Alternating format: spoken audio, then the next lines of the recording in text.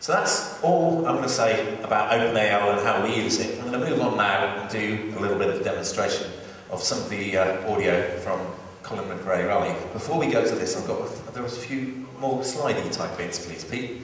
Thank you. And that is, just a quick summary. We've got more than an hour of memory resonant samples in the game, and that's basically because we tried generative synthesis and we'd listened to recordings of real cars, and yes, it did sound as good as the old games used to, but it didn't sound as good as the real cars.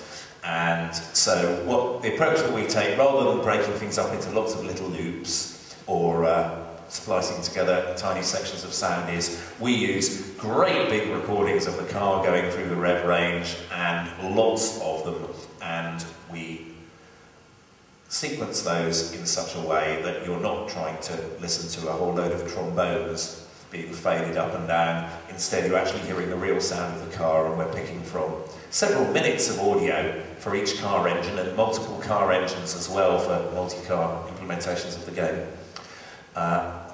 We're using 12 main voices per engine. That's not counting turbos and gearboxes and stuff like that.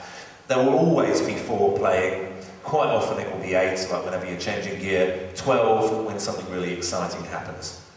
And you're beginning to see, hopefully, why we're going to need virtual voice management.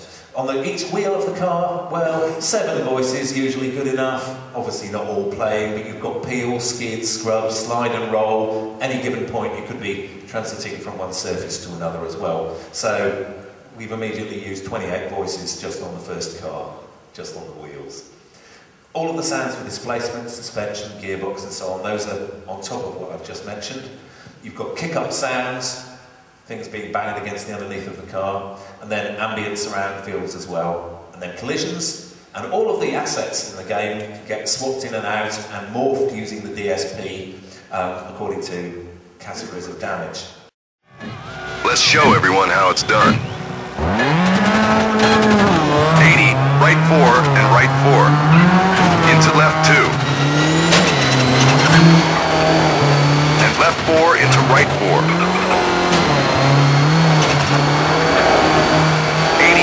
4 into left 4 opens. And jump 60, dip, jump, narrows. And left 6, right 6. 100.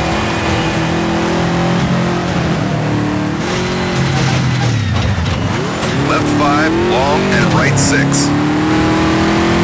And right 6 over 2 jumps and tightens 5. 60, left 6 and crest into right 6.